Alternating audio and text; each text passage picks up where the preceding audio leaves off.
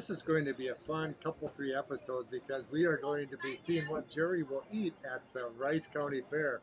I don't think there's probably too many things I won't eat here. And just wanted to point out that there's an old saying that radio people won't eat anything.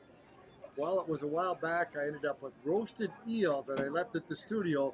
And yes, Brian and the guys ate the rest of it. So radio people will eat anything. But I think things will be a little more edible here at the Rice County Fair.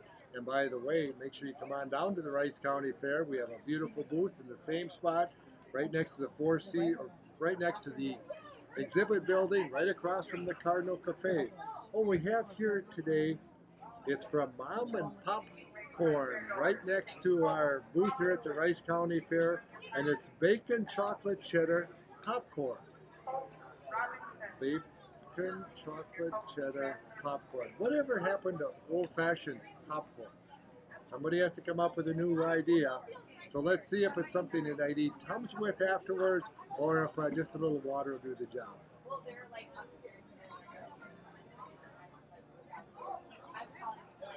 I need a second taste. Actually, it's pretty good, so I think I'll need a third. Good thing I didn't waste any.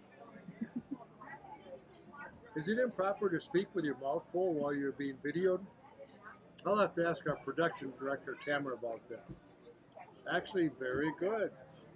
And it's more than just saying that, because Pop came over when we were setting up our booth here, and he actually helped us out.